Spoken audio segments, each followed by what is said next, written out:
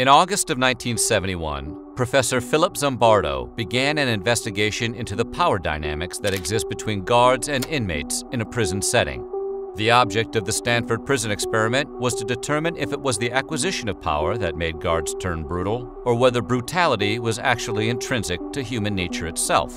The notorious experiment that ensued would kick off decades of academic controversy and suggest some very dark things about the nature of humanity.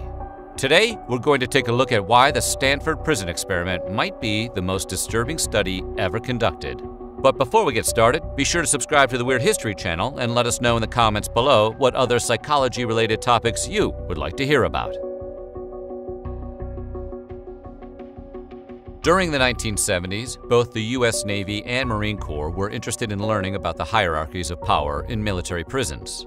Accordingly, the U.S. Office of Naval Research issued Philip Zimbardo a grant to study the relationships between prison guards and prisoners.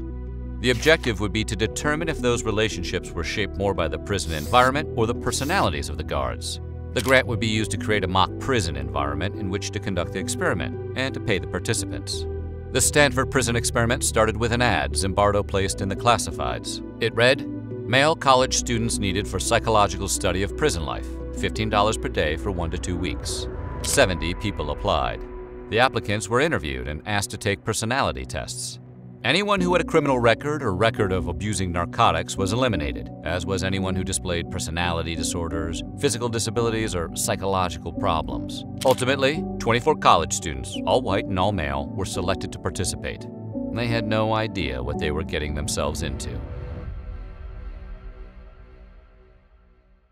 Zimbardo and his team randomly divided the students into 2 groups, prisoners and guards. There were 12 of each category, 9 that were active participants and 3 that were alternates. On August 17, 1971, the experiment began when the 9 prisoners were arrested by actual police officers from the Palo Alto Police Department.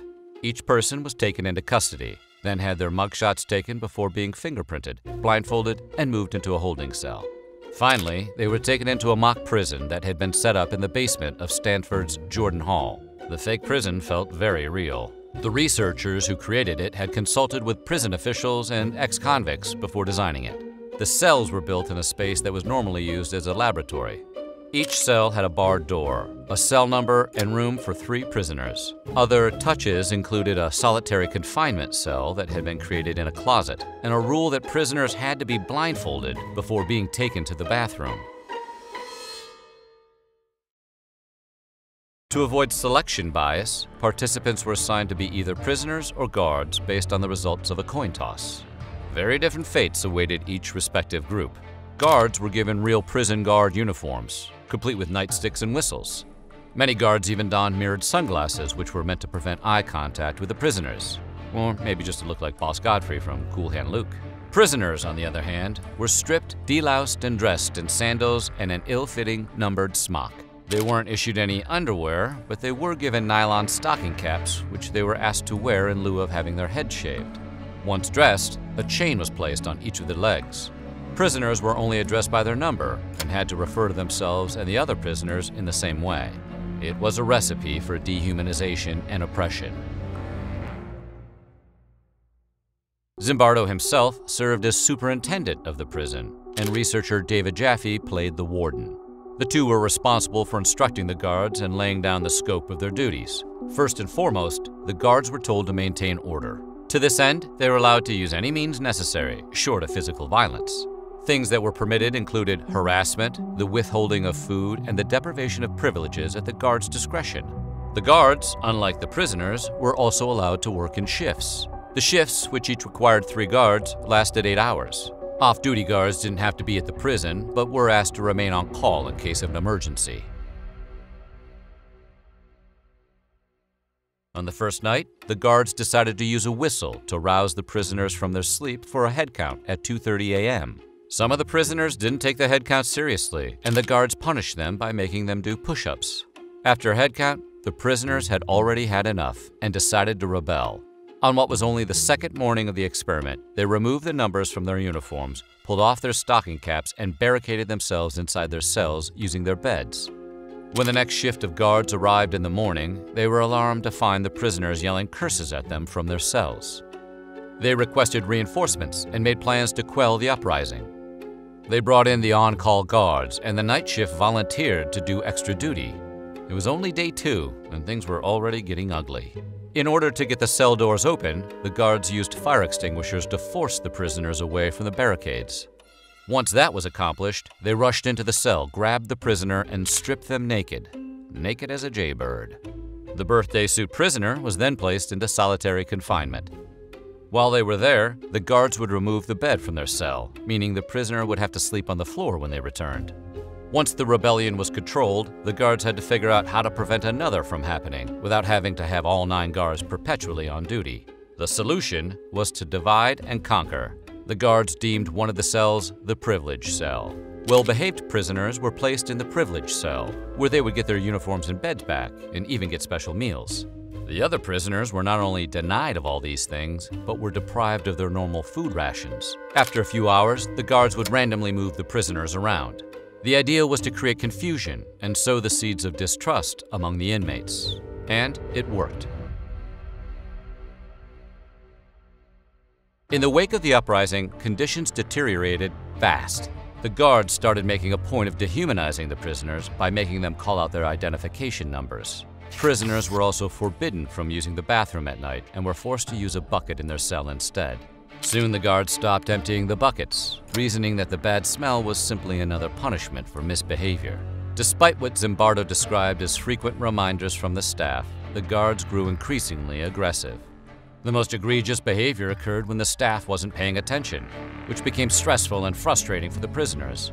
The prisoners, as a result, became increasingly submissive, and the experiment was about to claim its first victim. After only 36 hours, prisoner Doug Corpy began suffering from what was described as acute emotional disturbance, disorganized thinking, uncontrollable crying, and rage.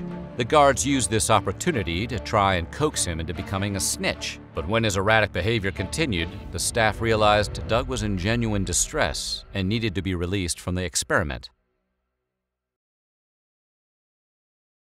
On the 6th day, Zimbardo convened a mock parole board, which was headed by one of the experiment's prison consultants. Inmates who believed they deserved parole would be allowed to present their case to the board. It was during these presentations that Zimbardo, along with the other researchers, began to theorize that the prisoners no longer saw themselves as participants in an experiment, but as real prisoners. According to Zimbardo, the prisoners had internalized their crimes, as well as their roles as inmates. As for the guards, he came to identify 3 different types. Tough but fair guards who followed prison rules. Good guys who did little favors for the prisoners and never punished them. And finally, guards who appeared to thoroughly enjoy the power they wielded. Zimbardo felt this last group was hostile, arbitrary, and inventive in their forms of prisoner humiliation. Zimbardo concluded that most people were ultimately willing to fulfill whatever role they were given in a respective social setting. He even admitted that he had internalized his role as superintendent over his role as a psychologist. At one point, Zimbardo brought in a real priest to talk with the prisoners. It was during this conversation that prisoner 819 broke down sobbing. He was so hysterical that the staff agreed to take him to a doctor. The other inmates, for their part, turned on 819. Researchers offered to send him home, but 819 surprisingly refused, saying that he couldn't leave because the other inmates had labeled him a bad prisoner. Zimbardo was forced to intervene. Pulling the student aside, he forcefully reminded him that he was not really an inmate and that the experiment was not really a prison. The prisoner is alleged to have stopped crying and looked at Zimbardo like a small child awakened from a nightmare. After that, 819 agreed to leave. On the 6th day, a recent PhD recipient named Christina Maslach was brought in to interview the prisoners. Horrified by what she saw, she confronted Zimbardo, asking him how he could see what she had seen and not care about the students who were suffering. According to Zimbardo, he quickly realized she was right. It was at that moment that he decided to prematurely end the study. Later, he would reflect on his own behavior and claim that it wasn't until his discussion with Maslach that he realized how deeply he had internalized his role at the prison. Ultimately, he concluded he was thinking like a prison superintendent rather than a research psychologist. Both the ethics and conclusions of the Stanford Prison Experiment remain highly controversial. Its scientific rigor has been repeatedly questioned by scientists who have been unable to duplicate its results. And even Zimbardo himself has admitted the whole thing was more of a demonstration than a scientific experiment. A 2018 book by French academic Thibault Letixier dismissed the entire thing as nonsense. He argued that the guards had been told what results they were supposed to produce and were advised and guided by Zimbardo and his staff the whole way through. So what do you think? How would you have fared in the study? Let us know in the comments below, and while you're at it, check out some of these other videos from our weird history.